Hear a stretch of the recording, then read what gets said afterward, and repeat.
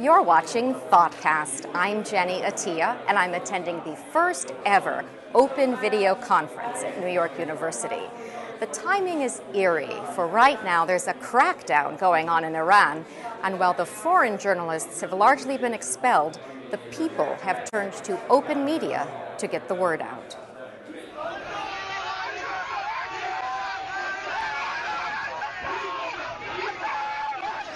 I think the events in Iran highlight how important it is to have this kind of media at our disposal.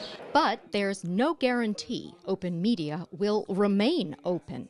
Online, we're relying on things like YouTube, like Blip TV, Hulu. All of these are great services, but they're very easy. They're points of control. They're easy to shut off. And so when we're in delicate political situations with governments that may or may not want their citizens to be able to communicate freely with one another, these can be turned off a lot more easily and obscured from people in certain places. And so I think in Guatemala we've seen recently, there's been a situation where they actually blocked Twitter completely. And so I think we're seeing examples of why we need more decentralized systems for especially video and for other forms of communication online too. And decentralized communication is what open media is all about. Open media is a horizontal platform where people exchange things equally, as opposed to the client-server relationship, which is what the corporations who are now trying to close down the internet would like to happen, which is that they serve content to consumers. But wait a minute, who owns open media? And how open is it?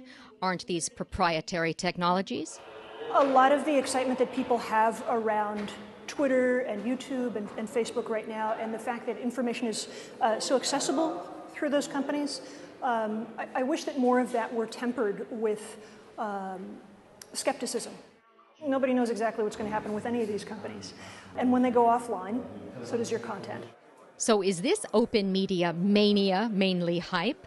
It's interesting. I read a couple of things that pointed out that a lot of the protests have been organised primarily not using these new media techniques. So there's certainly a certain amount of buzz around it that perhaps is a little bit overestimated.